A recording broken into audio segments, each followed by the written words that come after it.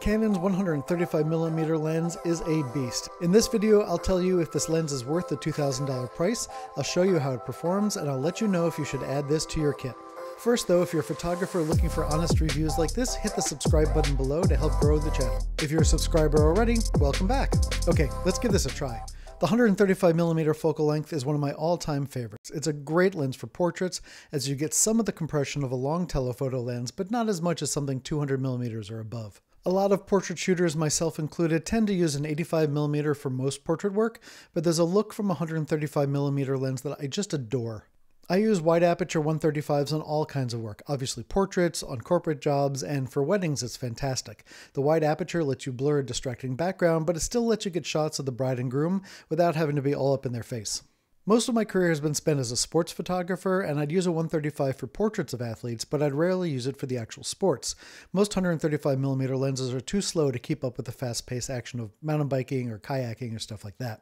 When Sony shipped their 135mm G Master, that all changed. These images are from Sony's launch event for the 135mm lens, and it was the first time I was able to shoot something as fast-paced as basketball, completely wide open and still track the eyes. With the Canon RF 135mm f1.8, there are now two lenses in the mirrorless world that can shoot any subject, anytime, anyplace. The 135 RF is built with 17 elements and 12 groups, including 3 ultra-low dispersion lenses, and it has Canon's Air Sphere coating that it says reduces ghosting and flaring.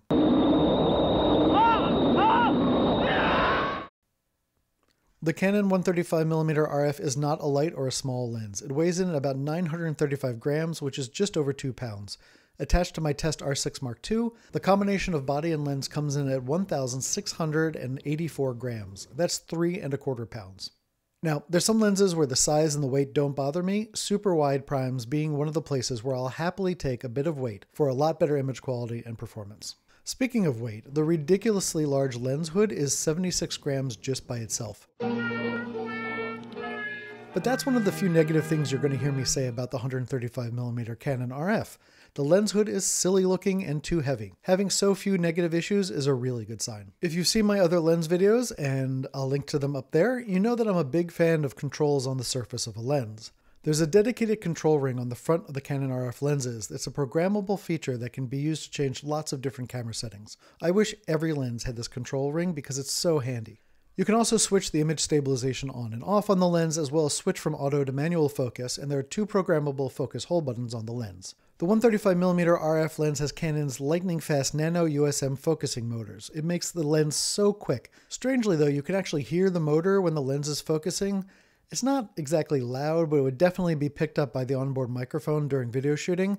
But if you're using the onboard microphone for anything besides syncing up your audio, you're probably not going to end up with great audio anyhow. The most common use of 135mm is for portrait, and this lens excels at portraiture.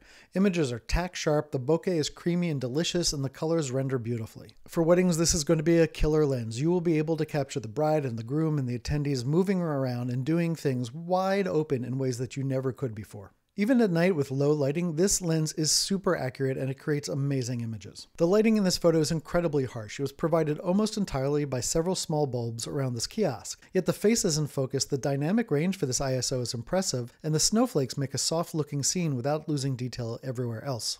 The lens is fantastic when it comes to human subject recognition, but it's also really great with animal eye detect. Most 135mm lenses are not great at focusing on the eyes of small subjects. Obviously, this is partially due to the camera's autofocusing system, but it also comes down to the lens. If the lens can't move as fast as the autofocus system tells it to, you end up without pictures of little things like these birds in focus. Those parrots are obviously sitting still. Parrots were bred, of course, to sit on the shoulder of pirates, but these little blue jays are moving kind of quickly. They need to get in there and get out some of these walnuts before the rest of the blue jays arrive. This red-tailed hawk was hundreds of meters away, but the camera and the lens locked onto it and followed it as it flew across the sky. Even at a crop like this, the details are really amazing. Likewise, these images that my son and I took at the Biodome in Montreal show the incredible focusing power of this lens and this camera system. Small primates like these golden tamarins are really hard to focus on, so are these, whatever these guys are called. But look at this, it picked out the eyes even when the eyes were behind branches. This is not something most 135mm lenses can do.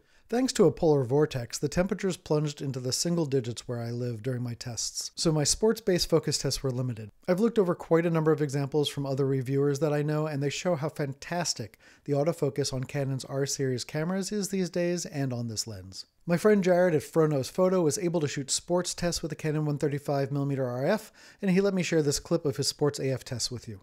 I was out in San Diego. We went out to the Olympic Center, and there was a lot going on out there where I was able to photograph those BMX bike riders coming around the course. I shot everything basically at 1.8 with this lens because I want that isolation, but I also wanted to see how the autofocus was, and time again, I nailed it. It nailed it time and time again.